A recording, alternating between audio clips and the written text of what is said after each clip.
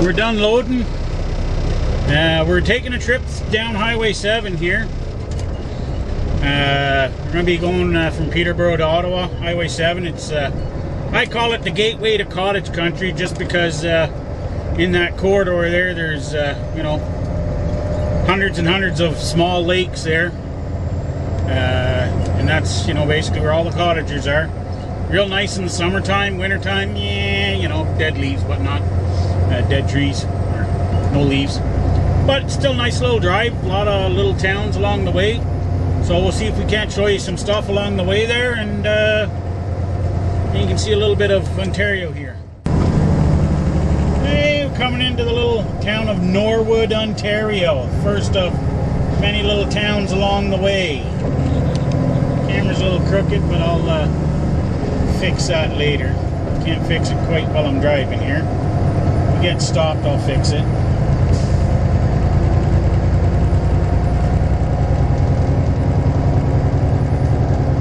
Like I said, this is pretty much the start of cottage country out here. A lot of little lakes. If anyone has a topographical map and you want to, you know, do between Peterborough and Ottawa, you'll see there's just literally scattered with hundreds of lakes all over the place. So, you know, you end up with a lot of campgrounds, cottages, etc. They call it, one area there they call the Land O'Lakes or something like that. I don't know. But anyway, there's summertime. This is a heck of a route to be traveling on the weekend. Just because, like I said, cottage country, it's very busy, like on Fridays, Saturdays, you know, Sundays, people heading back home.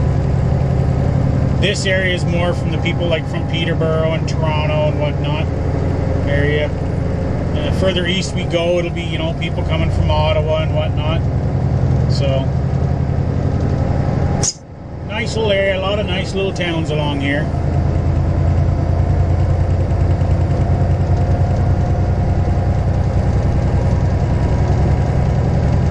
Very big towns, some of them with some historical significance as far as this part goes, or this area's been around a very long time.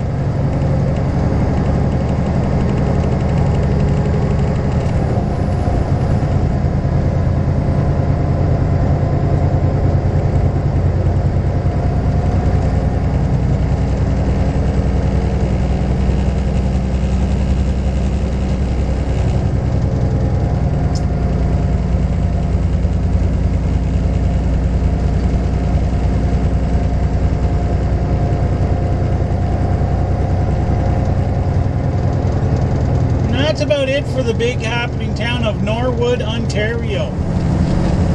Okay, I wasn't paying attention, didn't get the clicker on quick enough. I don't know if you saw it, but we're coming into big town of Havelock, Ontario.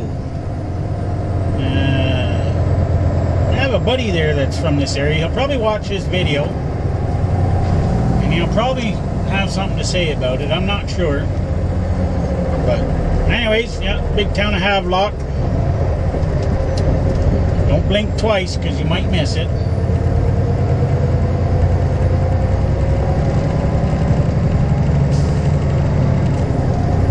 Established 1892. Well, it's been around a little while. That's only when it was established. There's probably settlement here before that of some sort.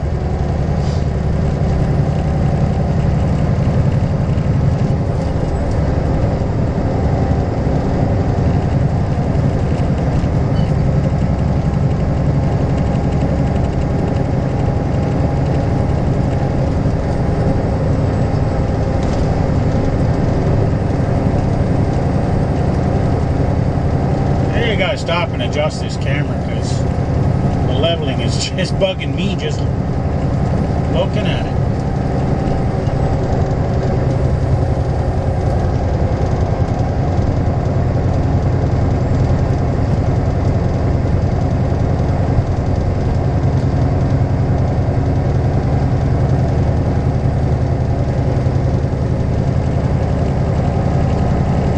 Put any background music or anything like that in here, guys. You know, we're just gonna drive on through. Each town isn't really long enough.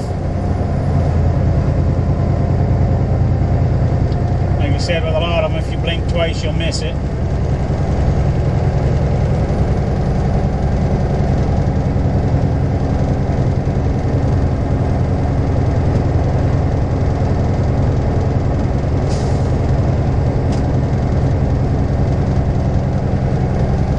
And that's about it for the big happening town of Havelock, Ontario.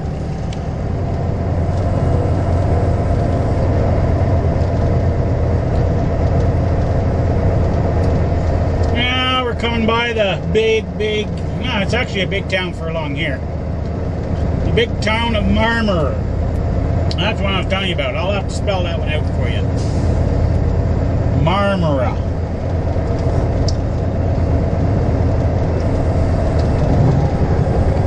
This town's been around a while also.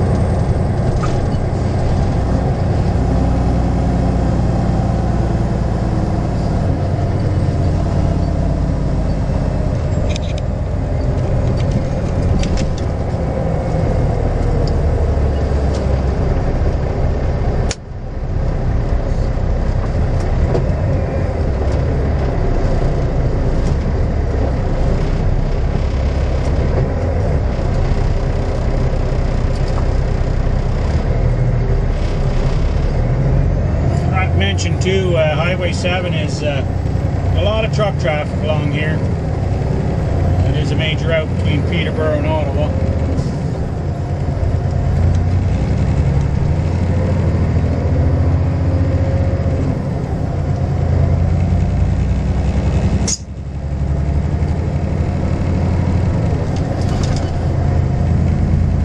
I'll try to make a point this summer to make do one of the runs coming through here, because technically coming back on some of our stuff, PC Miler routes me actually down this way. The reason I don't come this way is because, like I said, in the summertime there's a lot of cottager traffic, so it can be slow at times. So sometimes staying on the 401 is quicker, but mileage wise it's shorter going this way.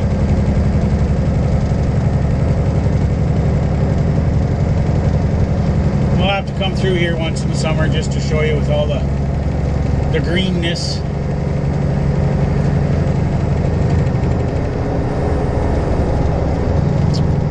That was about it for the town of Marmor.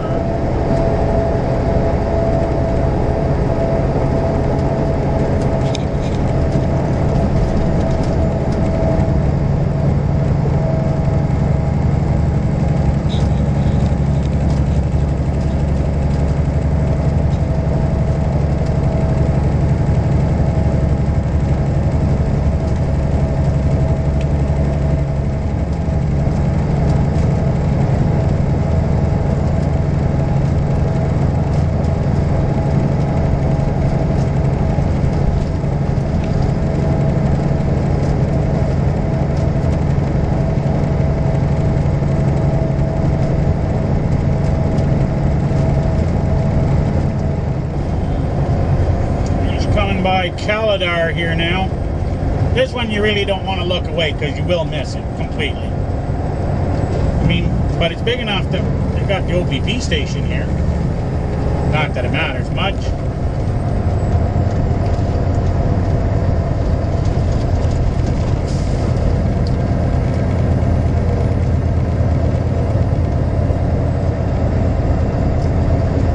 Not much for as far as it being a town. More of like a, it's not even a town really, it's a crossroads, if you will. And go to Eganville one way, Napanee the other. Eganville being fairly popular, Napanee also, down by the 401. Well, it's more like a crossroads. The town is more off to the left. Can't really see it, not that there's much to it to begin with. Big enough to got a Ford dealer.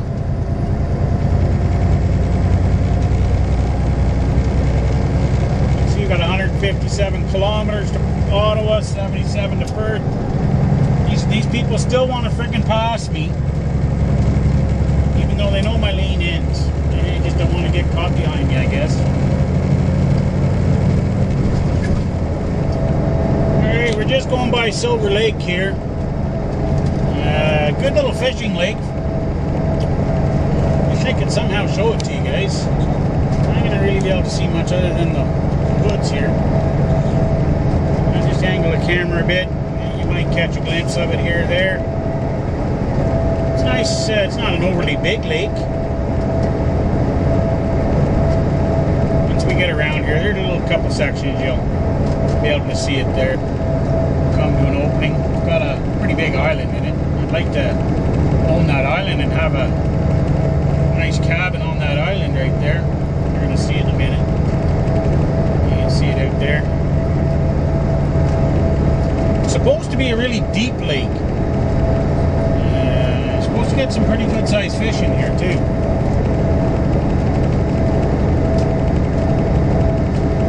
Can't see much because it's all covered in snow and ice, but it is really nice up here in the summertime.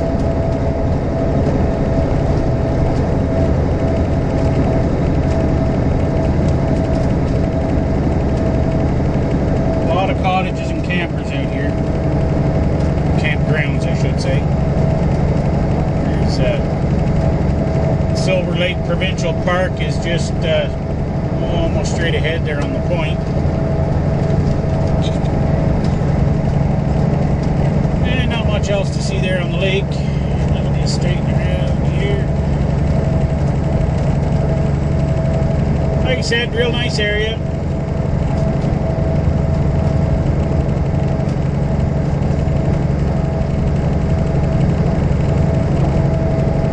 Little motels here. Right here on the left is the campground. The rates are really good here too. Can't remember what they are, but they weren't very expensive, so I don't know. Any of you ever plan on taking a trip up this way? You like camping and fishing.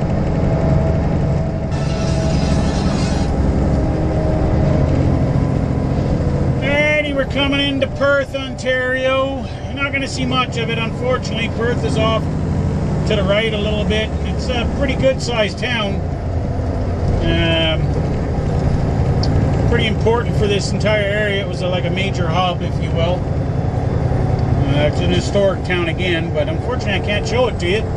I'll have to take a Sunday drive one day with the wife. My wife likes coming out here. It's not too far from the house. We'll have to show you downtown Perth. And I don't know if you guys like that kind of stuff, but it's an old town. We'll have to do a day trip or something.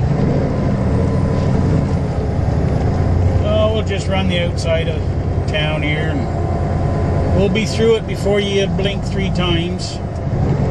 Yeah, maybe 4. Okay, maybe 5.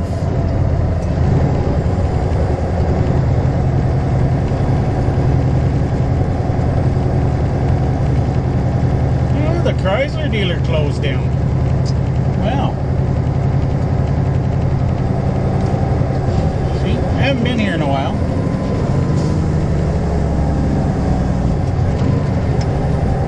Well, that used to be the camper place, I think.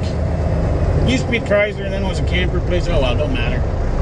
Oh look, brand new Shoppers Drug Mart. That wasn't here the last time I come through. Used to be a couple of old buildings right here on the corner.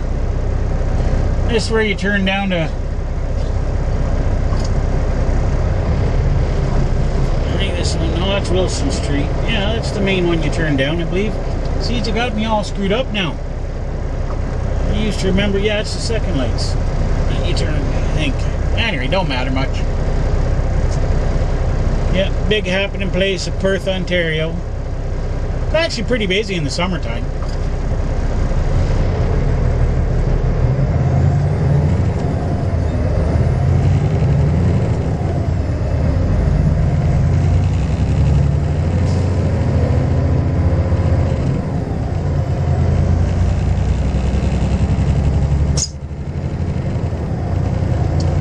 They got a big new Home Depot here.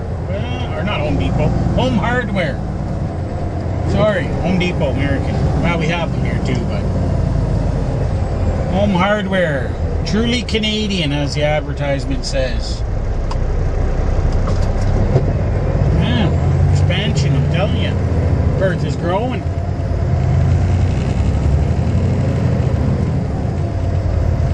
And that's about it. Alrighty, so we're coming into the town of Carlton Place. It's kind of a small city town.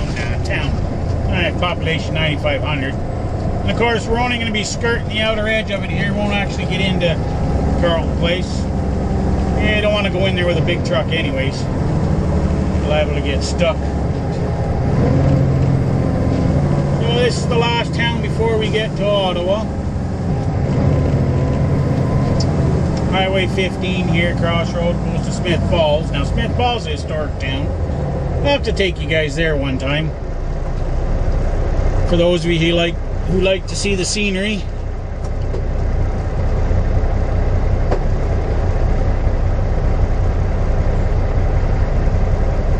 Unique Import Auto. That's new for this area. See, I really haven't been here in a long time. Not that exciting, it's an auto dealer. Whoop-de-doo, right?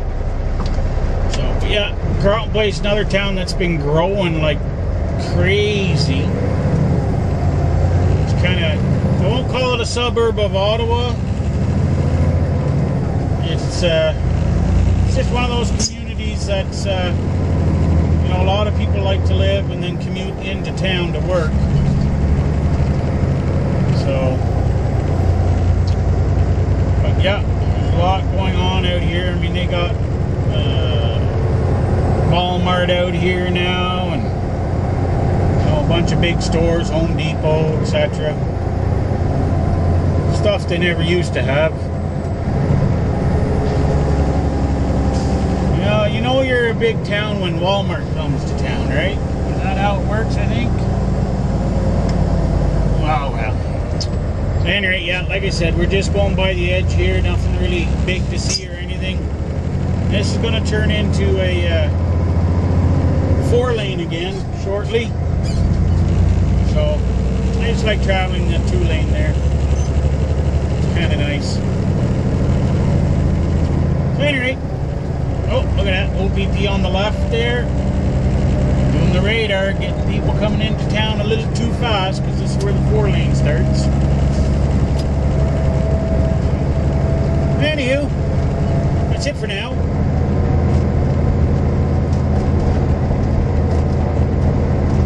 Alright, all you hockey fans, y'all know that my team is the Ottawa Senators. Even though some of you may not like them. To me, they're my hometown team. Best team in NHL right now for me. Why? Because I'm a hometown fan. Anyways, that right there in front of you is the home of the Ottawa Senators. Place Bank Scotia. I don't want to gotta put the French one there. But anyway, Scotiabank Place. Home of the Ottawa Senators. Yep. Sens Nation. There's the sign. Da, da, da, da, da, da. I know, excitement.